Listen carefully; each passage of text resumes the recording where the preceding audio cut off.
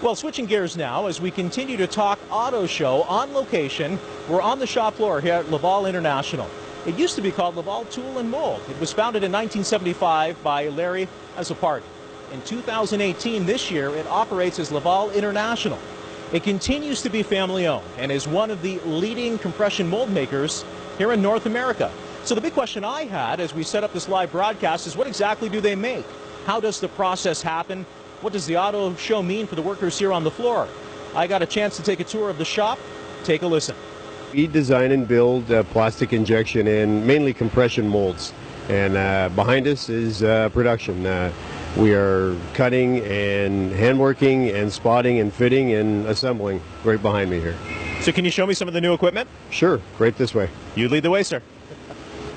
Those designs then are sent to the shop floor, where you need to put them into the steel. And to do that, these fellows behind me here on the machines here, they'll take that data, they'll put a cutter path over it, and they're basically teaching the machine how to cut that surface and how to put it into steel.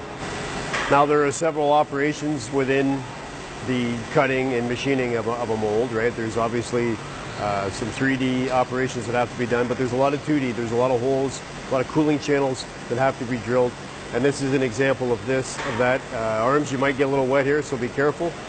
Some of these steels, depending on the part, will need finishes better than that of a mirror. They really do. So I'll show you some examples of that. Well, this is a prototype project, and the surface finish needs to be good.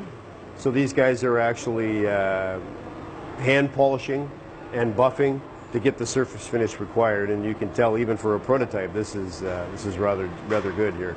I personally used to love the auto show because there was an opportunity to go there and actually look back and see the fruits of your labor, so to speak.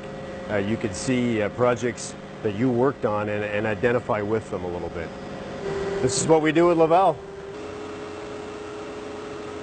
Jenner goes on to say that Laval services many customers, ranging from military and government applications to household products, recreation vehicles, heavy trucks, and specialty vehicles, in addition to the automotive sector. Joining me here on the shop floor is Jonathan Azzopardi, president of Laval International. There is a lot that I want to talk to you about. Thanks for hosting us. Thanks, Arms. How are you?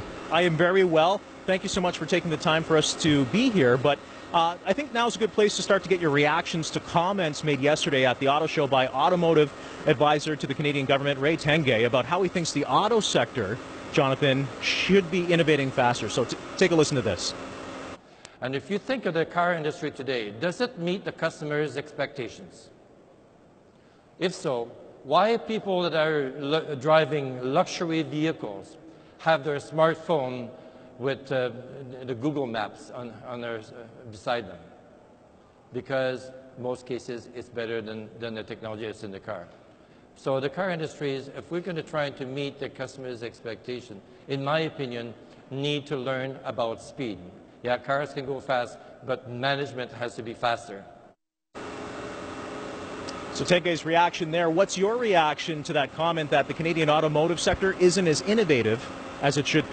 Well, I'd like to start by saying I really respect everything that Ray's done. He's done a tremendous job of representing the automotive industry, and him and I spoke about this same topic many times. He actually spoke at one of our events just recently, and I agree with what he's saying, but only half of what he's saying. I would say that for sure the automotive industry has relied on its competitive advantage by using the exchange rate, and because of that they haven't been as innovative as their partners to the south or the partners across the ocean. So I do agree with him half. The other half that I don't agree with them is the tier 2s. That's where we live. That's what our industry is. That's what mold makers are. And actually where you stand right now is going to be where one of our brand new machines are going to be dropping in, which we should be taking by the end of the month. So I think there's a little bit, it's a little unfair to compare the entire industry with one comment like that. But I would say generally speaking, we do have lots of room to grow. Jonathan, speaking of comments, when we took a tour of the shop floor last week to prepare for tonight's broadcast, you and I were talking about the shadow looming of NAFTA and the ongoing discussion of NAFTA affecting business, specifically your business. What are you hearing from your colleagues in North America, specifically the United States and in Mexico, about the feeling of if NAFTA goes south? I think everybody's staying pretty quiet right now. They don't want to be a target. but I can say the sentiment that's not going on record is everybody is strategizing what it's going to look like after NAFTA. And that's kind of telling me that everybody's real nervous and real anxious to see what's going to happen.